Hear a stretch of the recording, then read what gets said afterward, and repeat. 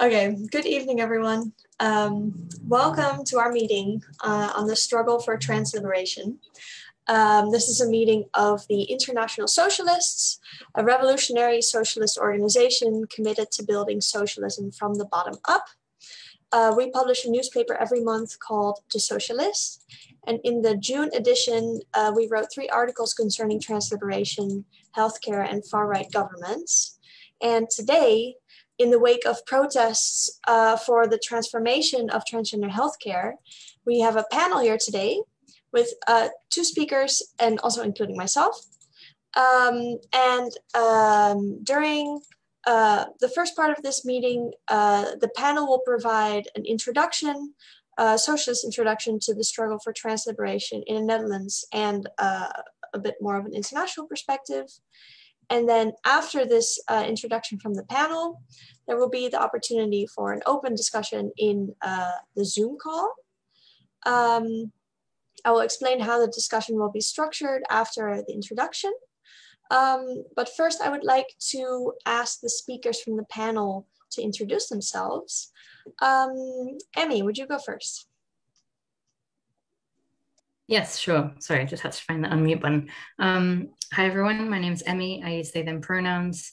I'm from the UK, but currently based in Groningen in the Netherlands, which is where I'm active as an activist as well. So I'm also part of the International Socialists. And aside from that, I'm quite active in activism focusing on a range of social justice issues, mostly queer feminism and anti-racism, and of course, trans liberation.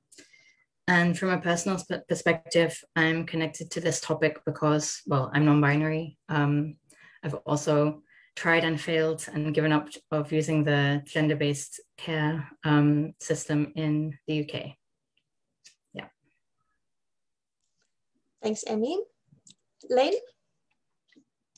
Hi, everyone. My name is Lane. I use they, them pronouns. I'm also based in Groningen right now. I am also active here as an activist in Queer Pride Groningen and in the Groningen Feminist Network. So that's also mostly like queer feminism. And I'm a trained designer and researcher, and lately I've been trying to incorporate like my personal experience more with my professional practice. So doing like feminist design, especially in terms of like social design, narrative design, trying to work more on that. And yeah, my connection to the topic is like partly through my activism, but also through a personal like experience of being a non-binary person and currently going through the the transition system in Groningen in order to get surgery. So I will talk a bit more about that in a bit. Thanks so much, Lane. Then finally, myself. My name is Emma Young. My pronouns are she, her, and they, them. I am a member of also the Groningen branch of the International Socialists. And with that, I would like to start off our introduction by quickly mentioning some of the context of the developments around the struggle for trans liberation in the Netherlands. So really, generally, the Netherlands has a pretty shameful track record when it comes to trans healthcare. In 1985, the so-called transgender law was instated, which forced people into sterilization if they wanted to legally change their gender. And only in 2014 was this criminal law abolished. In 2019, the transgender collective in the Netherlands moved to address these harms and secured a financial compensation for those who transitioned during the time that this law was active. But this is by far not enough to really make trans healthcare sufficient in the Netherlands. So recently, the healthcare minister Van Ark expressed a form of rejection of the approval inspection that is now necessary for getting healthcare. But even still, decisions about trans people's bodies are being made not by trans people themselves, but by these formal institutions that perpetuate the exclusion and mistreatment in healthcare. So in June this year, a new group was brought into existence called Transzorg Nu. this group and movement has a very strong offensive attitude with strong demands for the transformation of trans healthcare in its totality. And some of their demands are no waiting lists, no diagnoses, and total self-determination. I believe there is someone present, someone will be present in discussion later who has been part of organizing for the Transfer New Demos. So hopefully he can tell us more about that later. And one element that also helped spark the current protest was the coming to be of the Instagram page called Gender Mistreatments, where the stories of people who experienced this exclusion, discrimination, and maltreatment at the VUMC in Amsterdam. So now to really kick off the panel, Lane, could you maybe tell us a little bit more about the current state of trans healthcare in the Netherlands? Yes, thank you very much for that introduction. Yeah, so for everybody who is like not familiar with the general system, like if you're seeking to medically transition in the Netherlands, that you will usually contact a gender team, like no matter where you are in the Netherlands, and you will like work with this gender team throughout your medical transition. And also no matter where you are in the Netherlands, like usually this process is divided into 3 stages, which is like firstly a diagnostic stage where you will talk to the gender team about how you relate to your gender, how you relate to your body, and a bunch of other things about your life. Basically, you're disclosing a lot of personal information to a psychologist in this stage. And then the next stage is potentially getting hormones if you want that, and what they call social transitioning, so that you quote unquote live as your gender like in public for a while. And then the final stage is like having surgeries again if you want that. And depending on where exactly you are and what exactly you want, that process can look a bit differently. Like for example, I didn't want hormones, so I skipped that step. I also was already like out to a lot of my environment when I like entered into the trajectory with the medical gender team here. So I could I could skip that part as well. Like I didn't have to like do a social transition in company with them. But like something that the movements that Emma has listed rightfully point out is that there are a lot of issues with all of these steps, basically, especially the first 2 ones. So the way that the gender teams are usually framing it is as like, your wishes come first. We're just here to support you. We want to make really sure that you get what you need. We want to make sure that you do not have any regrets in the end. And we're just supporting your discovery process. But in practice, a lot of trans people experience that very differently, where especially the part of we want to make sure that you don't have any regrets, in practice then often looks like that you're getting asked a lot of very invasive questions because they want to make sure that you're not just confused, that you know what you're doing, that you're not making decisions based on mental illness or neurodivergence or trauma. But that can be very problematic because a lot of trans people have faced trauma and have faced like mental illness and are neurodivergent, and then it becomes very difficult to disentangle like which part of your identity is your transness and which part is like based on your history. Like you cannot take a person apart like that, right? So often then you have to answer really invasive questions. You have to tell people about your choices regarding to your body, about your sexual activity, about your masturbation practices, which can be really traumatic for a lot of people. So like under the guise of making sure that you don't make decisions based on trauma or something like this, people are actually like actively traumatizing you. And there's little space in this process to actually explore the kind of questions or doubts you as a trans person might have. Because there's so much focus on like you having to prove that you're actually trans and that you're making decisions based on the transness, that many people are scared to like even admit that maybe they do have doubts or that they do have questions, because there is this very clear power imbalance that you're not in this space where you're just like having the space to explore, but in the end you know that the person that you're talking to, the psychologist and the psychiatrist that you're talking to, they will make a decision on whether or not you're allowed to get hormones and whether or not you can have surgery. So you can also see that if you read the stories under the Instagram account that Emma mentioned of the VU gender mistreatment, like so many people feel at one point that they are pushed into something that they did not want out of fear of being denied treatment later or of being misinformed about their options.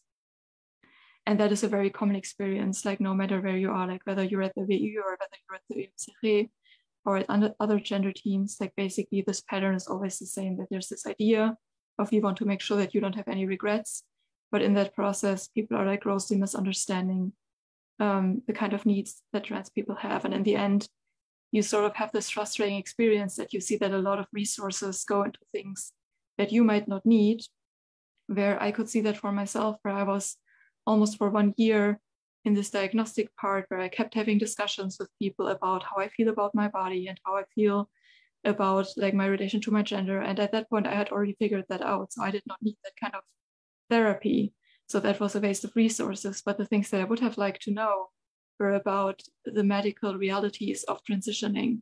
And that did not, like there was no space for that. So that then feels that they keep telling you, this is for you, but you feel like, no, this is for you. I have to just prove to yourself. I just have to prove to you that I should be allowed to have this like surgery that I want or the kind of medical care that I want. And that is, yeah, that is not an individual experience. That is something that happens a lot. And yeah, so for a lot of people, this is an experience where you feel very infantilized, like your agency is sort of like stripped away from you, like it's assumed that you don't know what you're doing. There's a lot of gaslighting going on where a lot of people are not only being suggested, but like outrightly get accused of being like, oh no, you are just wrong, you're not trans, this is not why you want this, but this is because of the trauma that you have experienced, or because of this mental illness you have, or because of this neurodivergency that you have. And that of course can be very triggering and very unsafe for a lot of trans people, because you have to be vulnerable in this space and then you get confronted with this kind of ignorance. So yeah, in conclusion, I would say that by now it is possible to get more care than a couple of years ago under very specific circumstances, but there's still a lot of hoops that you have to jump through. And it also really depends on you as a person. Like if you already know what you want, it can be a lot easier.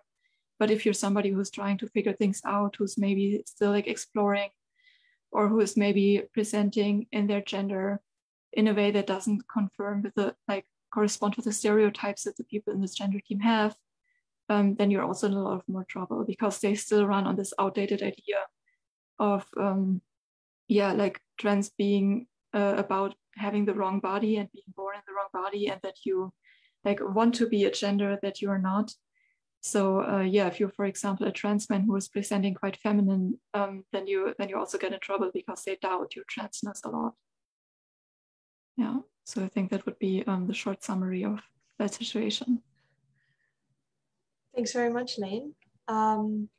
Yeah, so it sounds like apart from, you know, the many claims we hear about long waiting lists and also people's kind of treatments being put on hold for no good reason at all and not being informed, there's also this kind of forcing people into a kind of binary and gender expression that maybe doesn't fit them at all. Anything else you would like to add on that topic, or Emmy? Right. And I wanted to relate this a bit to the political landscape of the Netherlands right now, specifically the far right. You know, I think that we can see in the Netherlands, but also abroad, that the far right is one kind of driving force behind what allows these mistreatments kind of to happen in institutions.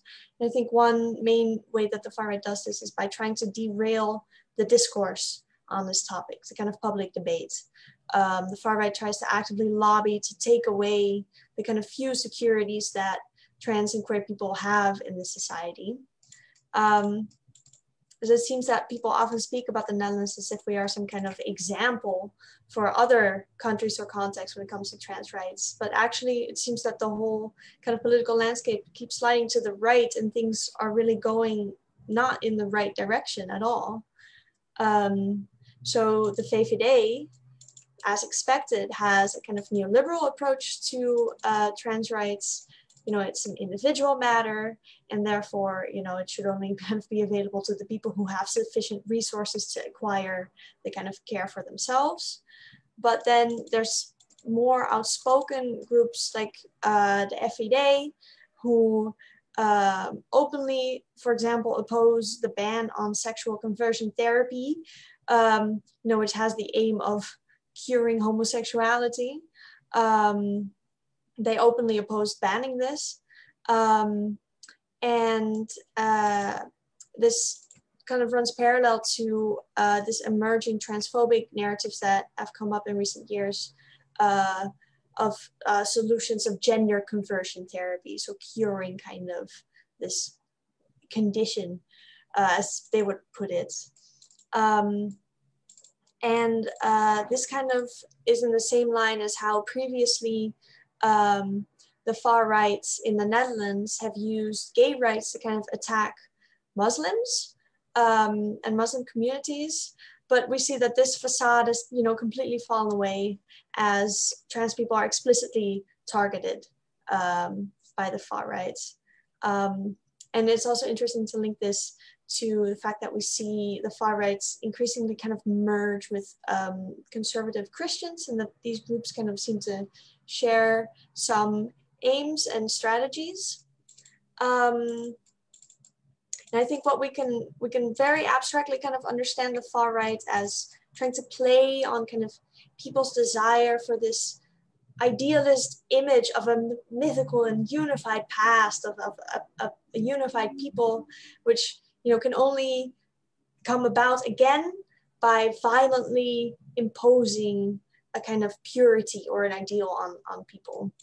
And I think that in their attack on trans people, their strategy often to violently impose this kind of purity, their strategy is to question really the possibility of trans identities and thereby undermine the demands, the concrete demands made by trans people. You know, so they call it gender ideology or genderism, to act as if it's all just made up and needs to be justified in one way or another. But really, I think this is just another way to reinforce strict gender norms and conservative politics. And the really frustrating thing is that this debate is picked up time and time again by the media, perpetuating a question that isn't a question at all. So that in the Netherlands, but also, you know, internationally, we see that far-right governments are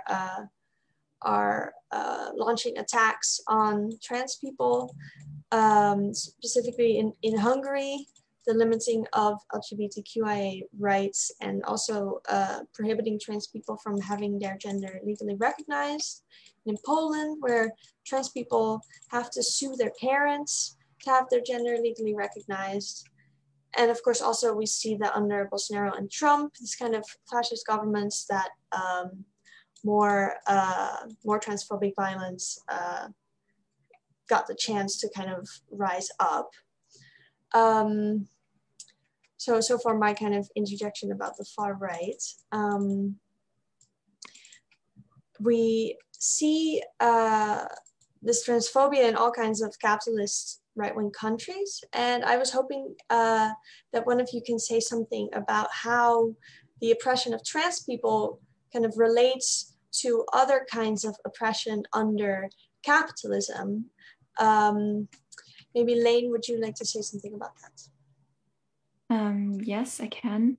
I would like to start with talking about how gender, like the construction of gender itself, but specifically the gender binary, dates back to a colonial project, basically, and how we can still see the traces of that very much today, and the kind of tendencies that you just described, where, gender basically was constructed in the late 19th, early 20th century in the context of this colonial project of establishing white people and whiteness as superior to everything else, in order to justify the theft of land and resources and the destruction of cultures and peoples.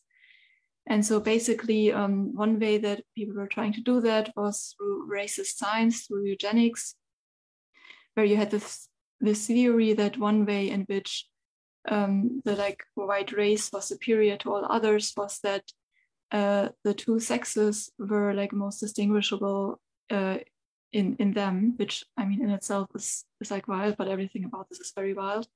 So like the idea was that like a clear distinction between like the male and female sex would be seen as a sign of racial superiority.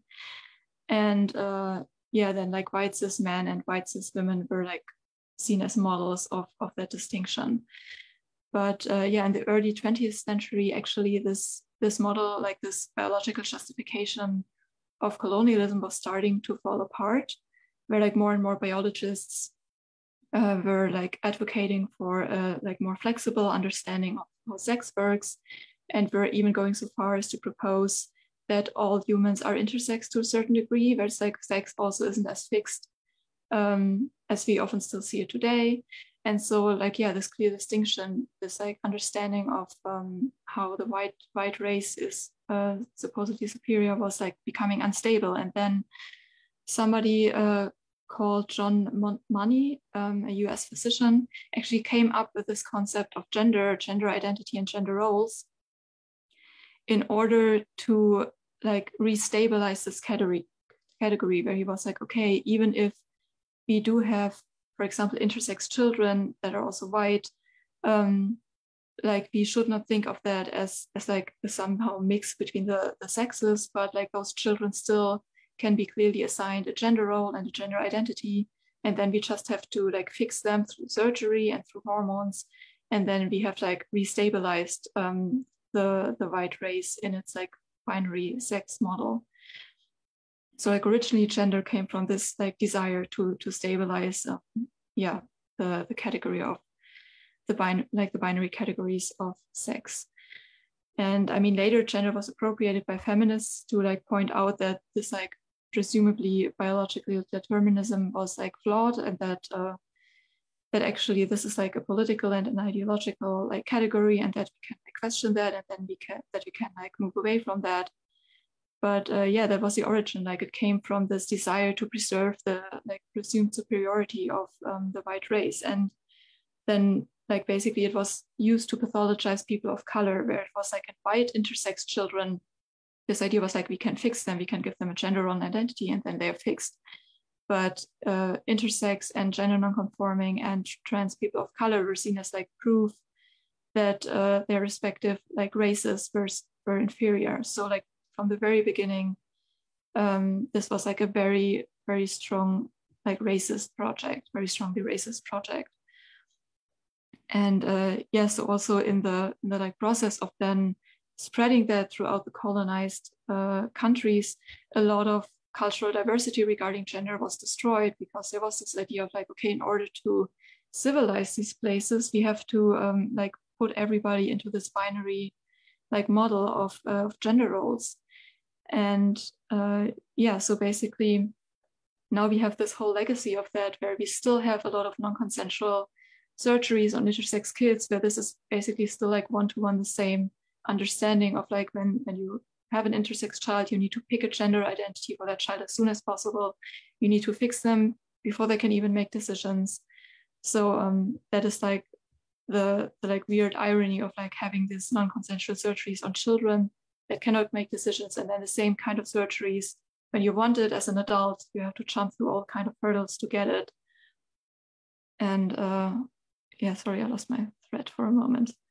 Oh, I also wanted to point out that like a lot of this information I got from a book report from one specific book, which is called Histories of the Transgender Child by Julian Gill Patterson. And the book report is by Alok Vedmanan. I can highly recommend this. It's like really insightful and clear on like how the intersex struggle and the trans struggle and the racist struggle, anti-racist struggle are highly related. And it's like really infuriating, because then you can see that today we often have this rhetoric that is like turning all of this upside down, where like Western countries, like Western countries are presented as this kind of progressive haven, like what Emma just said, of like the Netherlands as this like model country of like, yes, here trans people are safe and can get care. And then you have this like racist portrayal of other places where it's like, yeah, and there, like, you would be killed for being who you are. But like the fact that this is like due to yeah, I think we can link the book later in the event. Like the fact that this is due to colonization, that like a lot of cultures had like a lot more gender diversity before colonialism came along and destroyed all of that, and that like a lot of the animosity that trans and queer people face today in like African countries and like Asian countries and South American countries, that's due to like the heritage, like the legacy of colonialism. Like that's often like put under the table, and that's really yeah, very racist and very, very troubling. Yes, and I think that's like one of the major points where you can see that that gender is highly related to other kinds of oppression, like that you can like trace it back to these kinds of projects. But yeah, I think also this way of looking at transgender identity today as what you also said, Emma, is this like individual problem, like where it's, oh, you have a body that is wrong and that needs fixing, or like there's a mismatch between your body and your mind, that it's framed like that rather than a systemic issue where, I mean, like the kind of gender models that we have now, like rigid gender binaries, are like basically oppressive for everyone. Like even if you are a cis man or a cis woman, then you're still highly restricted by those models because they do prescribe a very specific idea of production and reproduction. So everybody would profit from abolishing that and moving on from that. And yeah, it's also like tying in a lot with every other discourse we have on bodies that are somehow wrong and need to be fixed. So this entire question of like which bodies are good and desirable and which bodies should be changed and which bodies should not be changed and for which reasons, and what do we do with bodies that are maybe wrong but cannot be changed.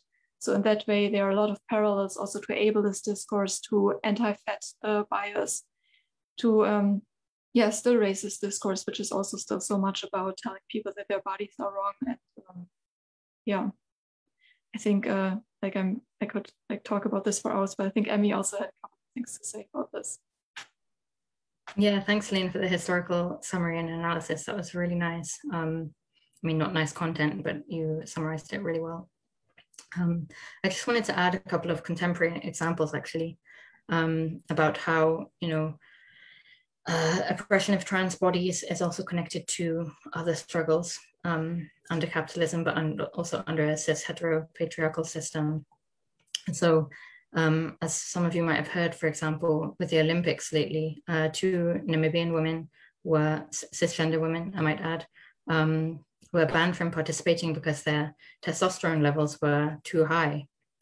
And I think this is a very clear example of how, you know, like you just said, strict enforcement of gender roles and expectations of gender and sexual characteristics is very harmful to everyone. It's also deeply connected to racism and what do we see then as a woman's body or a man's body in any case, but also to misogyny. You know, why does a level of testosterone have to affect whether or not you're placed in a women's category, regardless of whether you're cis or trans? And another example I wanted to mention as well is deportations of queer and trans people in European countries. A couple of years ago, I think it was in 2019, British Airways was the official sponsor of London Pride and were leading the Pride March. While at the same time, it's their airline company that has been deporting refugees, asylum seekers, and immigrants, be they cis or trans, but especially in this context, you know, deporting trans people who are fleeing to a European country to seek asylum, where Europe is kind of supposedly tolerant and accepting of queer and LGBT people, to then be deported because they're not believed about their gender, about their sexuality. It's a double standard, and I think it shows inherent racism in the system as well. So it's definitely connected there too.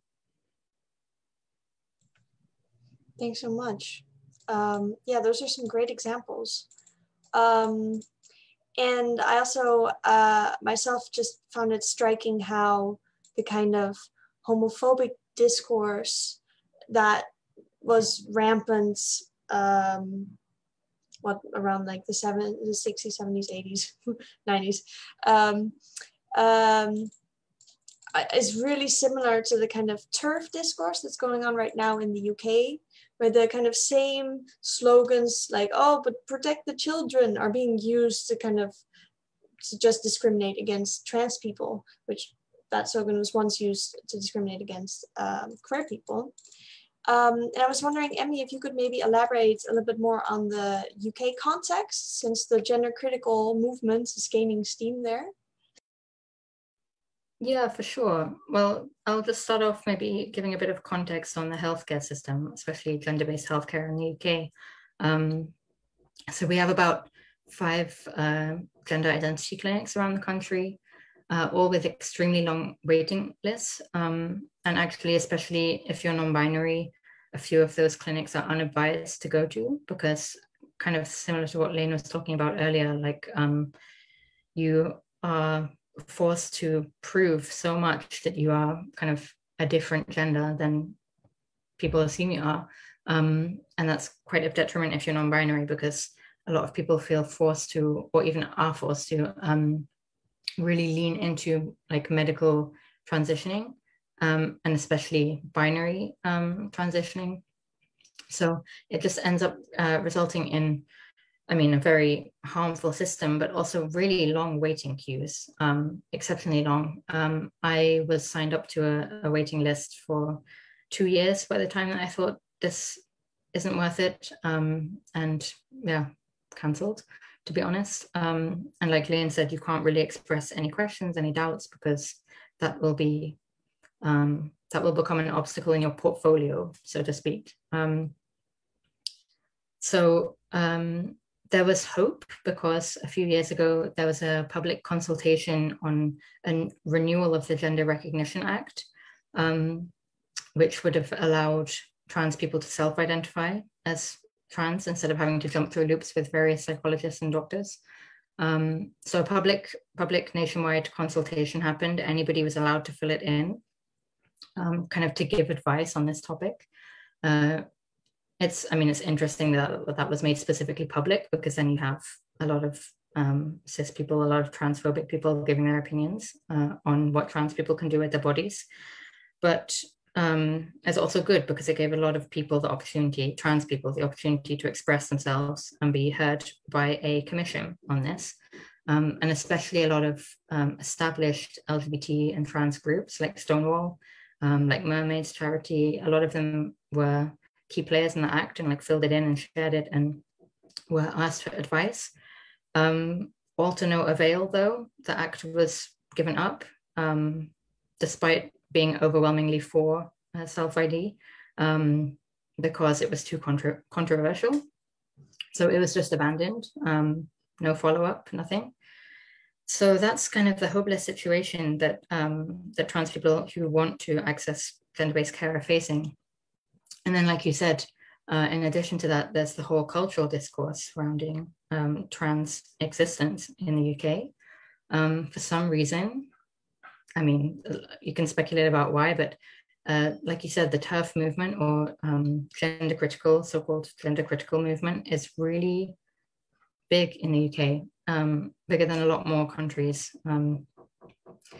And yeah, their whole shtick is to kind of enforce the idea that trans people don't exist, you know, that trans women are actually just men who want to gain access to women's spaces. And the focus is especially on trans women. It's very misogynistic. And yeah, I think a part of it stems out of the second wave feminism movement, which was also big in the UK as well, because there was like this idea to set up specifically women's spaces, which in itself is not a problem, you know, but then now it's being used, and it's a real shame that feminism is being used to oppress trans people like that.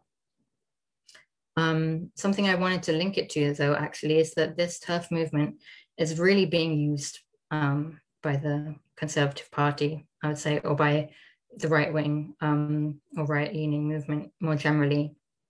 And we have to connect it to other movements that are happening in the UK as well. I mean, I was really shocked the other day to open my social media and find a national video of children singing this new anthem that's been created with waving Union Jacks and Union flags in the background, called One Britain, One Nation. So now we have a national day called One Britain, One Nation Day. Kids are encouraged to sing the song. It's very strange. Union Jacks are everywhere. They've become popular to have in the background of all national state news broadcasts as well, especially when political figures are asked to speak on the news. It's almost obliged now that they have a Union Jack flag in the background. This is obviously also connected to Brexit. I think the UK is losing a lot at the moment in terms of in the economy, but also in terms of diplomacy. And there's this constant force feeding of patriotism going on, kind of in response to that. So growing deportations, also EU citizens as well, and growing nationalism. So I definitely wanted to link those two things. I think they're being used to divide resistance. I think they're being used to divide the working class and encourage the scapegoating of minorities as well. One final thing I wanted to touch upon, it's a little bit different, but I was talking to Laura Miles about this, who is quite a well-renowned trade unionist and trans activist in the UK the other day. And we published an interview with her in The Socialist, which you can read in June's paper. One interesting thing she said, I asked why, we talked about kind of Great Britain as a whole in connection with Ireland and Scotland. And I asked her why she thinks that Ireland, for example, which is a socially conservative country, a more religious country than the UK, it's Catholic. I asked her why trans liberation, trans rights, access to trans healthcare are much more progressive in Ireland than they are since the 1800s. So the level of resistance and struggle is just really, really low. And I think that's also contributing to the situation right now. Yeah, I think that's all I wanted to say on the topic. Thank you. Great. Thanks so much, Emmy. Any other points on that, Lane? Okay, then I want to move on to the last kind of topic for this panel. And that is about the need for a socialist approach to trans liberation. And Emmy, like you said, you spoke to Laura Miles about this. Could you explain a little bit more what this exactly means? Sure. So I think I have kind of three main points about this. The first one is that I guess an alternative to a socialist approach would be to go via the parliamentary system and via reform. Reform has in a way delivered us a lot of things, and it's easy to be duped by it. It's delivered us same-sex marriage. It's a whole nother question about whether that's kind of necessary or desirable. But we can see that reform has got us in some ways in terms of protection for not being fired from your job based on your sexual orientation or gender identity as well, for example.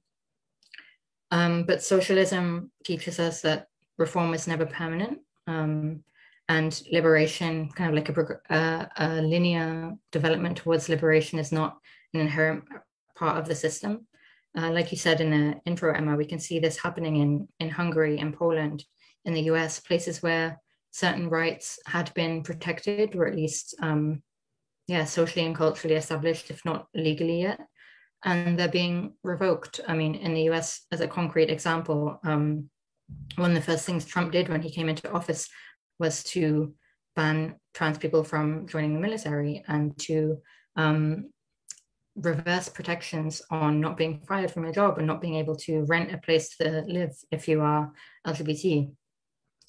And what I mean to say by this ultimately is that, we can't count on reform to protect us, because it can always be reversed. And in a system like capitalism, where liberation for people and liberation for everyone, it's not an inherent part of the system, it's not secure. Whereas socialism would say, these tenets are integral to the way that we would govern. It's not part of policy or like something to be added after discussion. No, they're non-negotiables.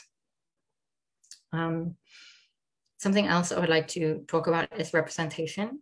I think it's very easy nowadays to slip into a liberal mindset of, oh, but if we just elect enough trans people, if we just elect enough queer people, enough feminists, enough women, we will get liberation, we'll get equality. And although representation of historically oppressed voices is essential, yeah, it's essential that we hear these people, it's not the end goal in itself. Some concrete examples, for example, Caitlyn Jenner, she's trans, she's actually running to be a representative in the next local elections, I think.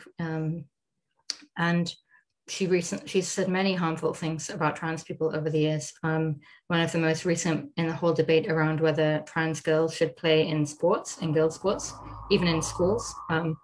Her opinion is that they should not be allowed to partake in girls' sports. And that's really harmful. I mean, not just to these trans girls specifically, but to trans people as a whole as being seen as the gender that they are, and as kind of promoting social acceptance of trans people.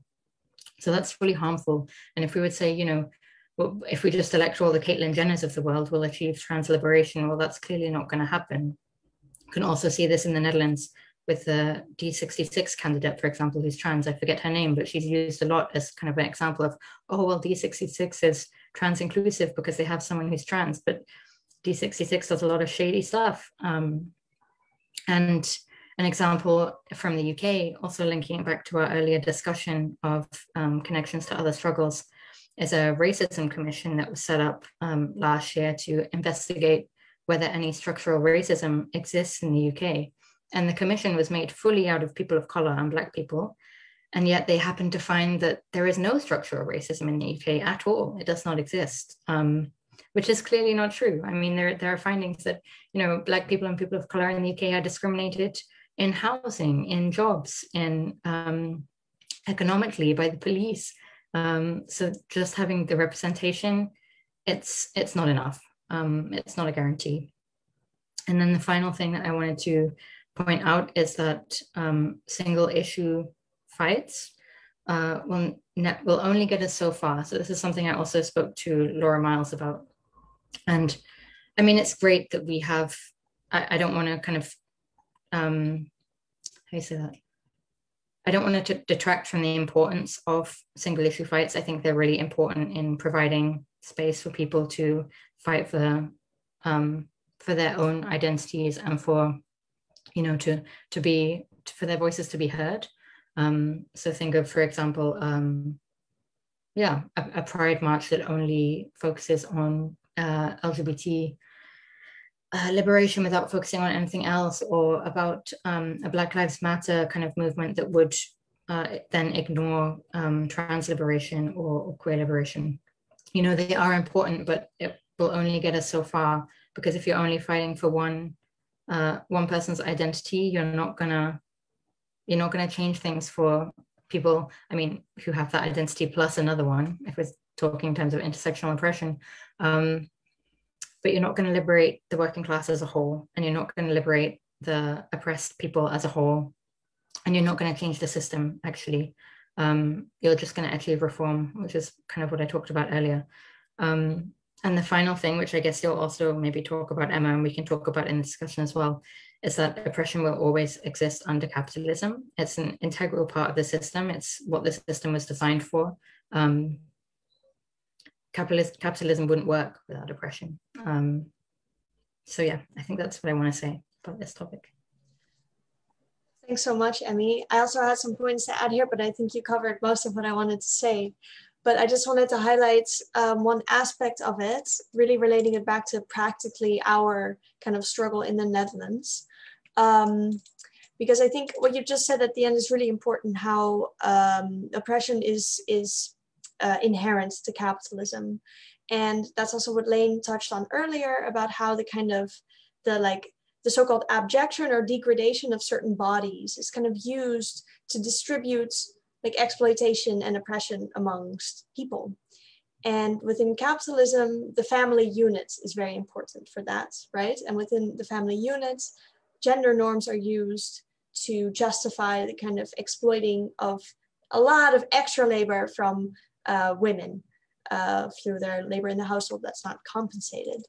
And this kind of analysis of how capitalism works, I think, helps us understand something really important about the fight against transphobia. Because it shows us that kind of much of the exclusion and violence that trans people face, it does not only materialize in these kind of formal institutions like healthcare, but more also in a cultural kind of arena, in the family, in schools, in classrooms, in the workplace. And I think that when we learn this, it becomes clear that while it is right now a practical necessity for trans people, for their well-being, to fight for the transformation of the healthcare system, simply because this is a satisfaction of a base need, we shouldn't conceive of this as the end goal of our struggle, right? Because this would amount to a kind of reformism, like you said. You know, in our analysis, if you don't get rid of capitalism, the gains that will be made for oppressed groups are always insecure, and they can always be taken away again. So what we should strive for is a socialist world in which wage labor doesn't exist, and the nuclear family is not the main unit of survival. And the eradication of these more broadly spread institutions, I think, is necessary, really practically necessary, to end trans oppression once and for all, also in the formal institutions like healthcare. And I think, just like you said, Emmy, really practically what this means is that we have to relate all the struggles that the working class faces together to one another, relate all the struggles of the oppressed people in order to use the power that we have when we do come together to fight for a better world. And that's just what I wanted to add finally. Are there any then last contributions from one of you? No? Then I want to thank you so much, Emmy and Lane, for these great insightful perspectives that you shared with us. And with that, we're going to head into the discussion. So if you want to join the discussion in Zoom, you can sign up through the form in the Facebook event, and I think you can still get a link. And also, if you want to get involved with the Transzorg Nu movement, you can find them on Instagram. And if you want to get involved with us, the International Socialists, we have active branches throughout the country that organize regular meetings like this one and more stuff. You can find us on Facebook or on our website, socialisme.nu, to get in touch with us. And then to everyone who is watching the live stream, good night. And to everyone else, we will head into the discussion.